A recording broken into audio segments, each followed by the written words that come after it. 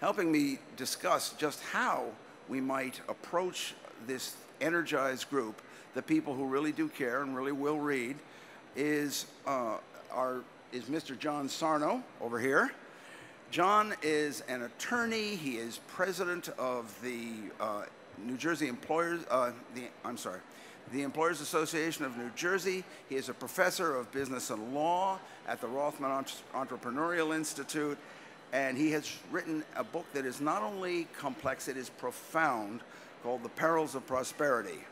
And he is also one of those rare few who has read the entire 118 pages of the Affordable Health Care Act. He is a reader. And as a matter of fact, sitting in his presence makes me feel about as nervous as an automaker stepping off his private jet to go ask Congress for money. But at any rate, I think I'll try.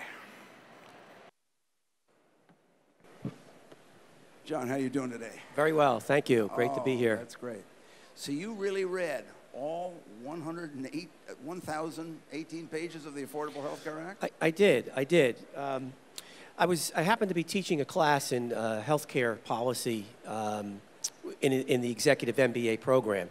And I was teaching the class throughout the debate through the fall and summer. So clearly I had a professional and personal interest in the bill itself. Well, there's only one other man I know who has read the Affordable Care Act, and that is rocket scientist and congressional representative Rush Holt. And I got the two of them to square off in a debate, which was fun. But what I'm going to ask you, John, is, as a need to read, you read it. What was the benefit? What did you see? Give us 2 or 3 things that you saw that all the people who are just assuming this and not reading missed. Well, it's a great story. It's a story of our time. It's a story of our history. Yeah. It's a story of our civic creed. Everything is there in the Affordable Care Act. Right. Freedom, human agency, free will, responsibility, the role of government, the free market. I love you, but I'm not going to go out and read it. Individual choice. No, it's a great story. It's a great story.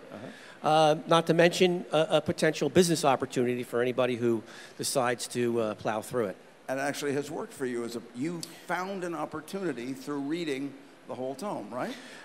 Reading, a fair degree of scholarship, talking. To me, reading is inseparable from conversation and sharing with others what you've picked up, learning from others. So I think that convergence of reading and discussion, talking with many people as possible who knew more than I did, absolutely developed the insight that I was able to leverage into a significant business opportunity.